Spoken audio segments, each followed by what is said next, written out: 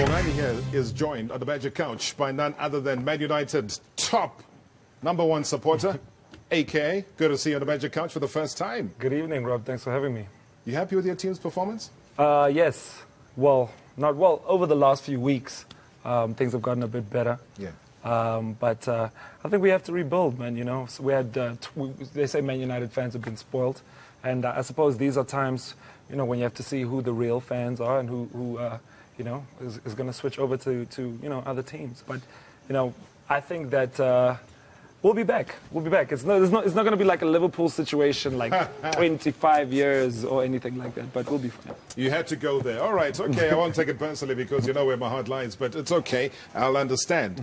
But when people look at it and they say, you guys are only, what, 3 points worse off than where you were last season, that can't be a train smash, surely? I think, you know, maybe we fired our coach prematurely.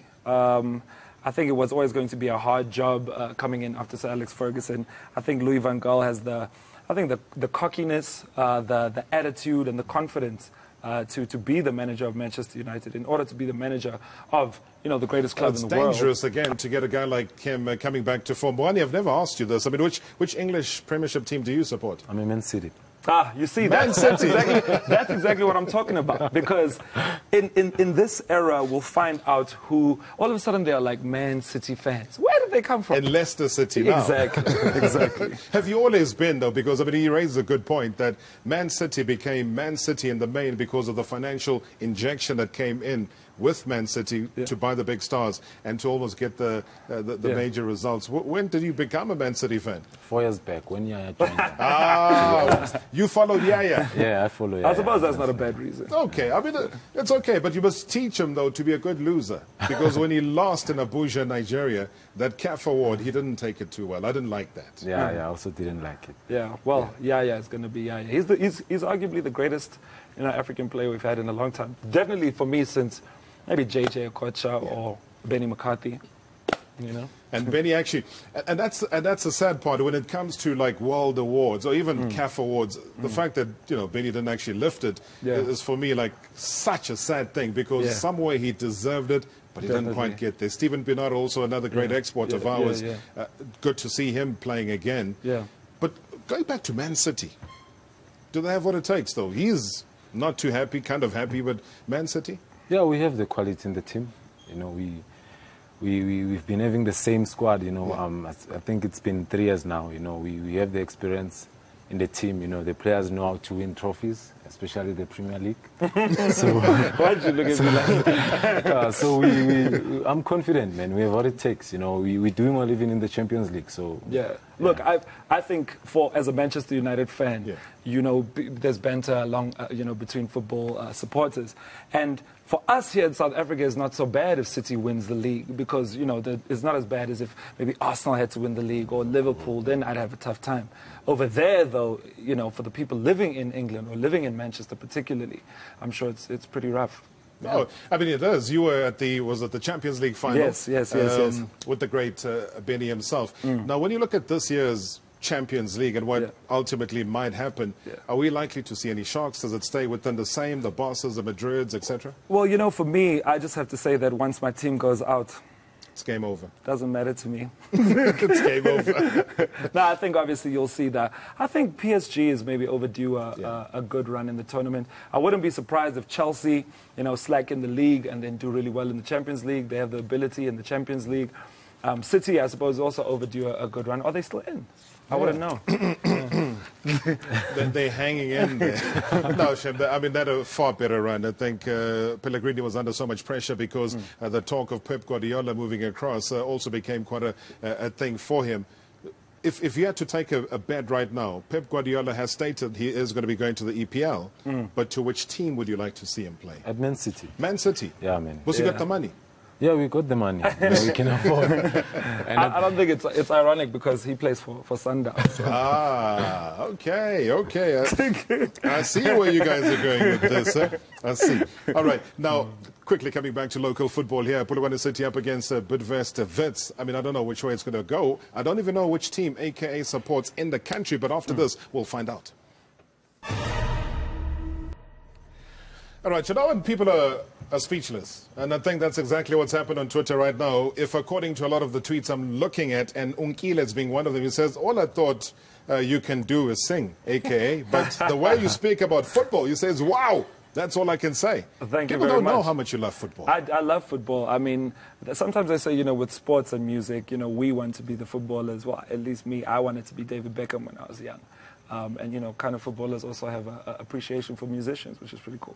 All right. Tell me about Hot for 2016, because Hot for 2016 is like massive. It's in the UK. Yeah. BBC are out there. The likes of Drake. Yeah. People spoke about them. They Yeah. went on to bigger things. Yeah. You are there in that list. Well, Robert, I'm not here to talk about music. I'm here to talk about sports. No, I want to know about this. BBC One Extra, which is you know, the more urban subsidiary of you know, the BBC in the UK, has named me as one of the international acts to look out for in 2016. Wow. And you've seen a lot of artists, you know, like Drake, for instance, like you've mentioned, who have been on that list and gone on to do amazing things internationally. And that's really a big deal for me, because I've always been about taking my music outside the borders of our country, into our continent, into Europe. Last year, I went to the UK on tour for the first time, Tim Westwood, all those types of things, nominated for BETs, blah, blah, blah, blah, blah. So for me, it's this year, and it's also the year of my album, my third album. It's about becoming a bigger force in terms of the world, and not just in our own country, which is a big deal for me. Wow. Has it taken you aback, the fact that not only do you get nominated for awards outside of the borders of SA, but then you go across to actually win those awards and you bring them back into SA? Do you think, though, that the acknowledgement is now worldwide as you aspire? I would say that African music and where it is, and artists like, you know, maybe Burna Boy or Wizkid, or even if you go back, Yvonne Chaka Chaka and so forth, have laid the foundation for us in terms of Africa getting recognized. But I think South Africa right now, and the stuff that's going on, there's only a few artists in our country who are really getting the worldwide acclaim. And I want to be one of those people to tell my story and to let people know what's really going on in our country, and what our swag is like, and what we talk like, and, you know, all those types of things. Yeah. So when I go overseas and I win those awards, for me it feels like it's not just me winning those awards. I'm winning that for, I feel like maybe I'm playing for like Bafana of music, or something, you know. Except I'm winning. I was going to ask which stage of Bafana are you talking about that. Please do something wonderful for us. Just shake this man's hand. Because the reason why I brought the two of you on as well is because he's also going to Portugal. Oh, he yeah? signed up a major deal to go to Portugal. Congratulations, So bro. you are ripping it up internationally. Uh-huh.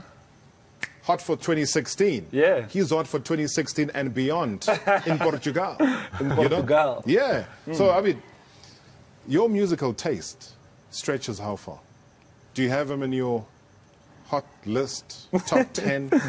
Of course, man. Oh, yeah? You're putting him on the spot, man. No, man, he's one of the best in the country. You know, he's very good. So who wouldn't have him in the playlist? Just one line, Yana Bongani, you know, from AKA's Badass, Composure. Which one? Now you're going to make him rap. Holy now, something. Well, hopefully they don't ask you to sing in Portugal. Otherwise, you're not going to do a good job of representing us there. But Zamil and Vana, don't worry. Yeah. Now, I don't know, AK, your list of achievements has been ridiculous. Thank you. The way you've dominated the space has been ridiculous. But then people don't know that it's about the hard work that you put in. It's not just the waking up in the morning and then luck comes your way. Yeah. When it comes to, as you say, album number 3, and you're aware of your achievements prior to that, how nervous are you in saying that, will you hit the mark as you did previously? Well, for me, it's about proving it to yourself. You have to prove it to yourself first. So when you first come out with your debut album, you take your whole life to make your first album, you know? And obviously that was well received. And when I made my second album, Levels, which had All Eyes on Me and Congratulate and all those things, for me it was about, okay, can I do it again? And that was more pressure, the second album. Now that I've done that and I've gone on to do greater things and things are shaping up for me now, you know, the pressure's kind of off me in terms of, well, can I do it again? It's more like, what can I do next? Okay. You understand? For me, I feel like there's no bigger pressure than the pressure I already put on myself. But at the same time, I love what I do, much like you love what you do, so it doesn't feel like work. You know what I'm saying? You just the passion for it and the love for what you do drives you on to make better music or play better or be more dedicated or make more sacrifices and so on. All right. Before I release you, because you got to kind of prepare for your next performance. As Bongani would know, he deals with haters. As Pitso Msimane would know, that he dealt with fans that hated him at the start of the season. They were asking for him to go. Today, we can say he wins the Coach of the Month award.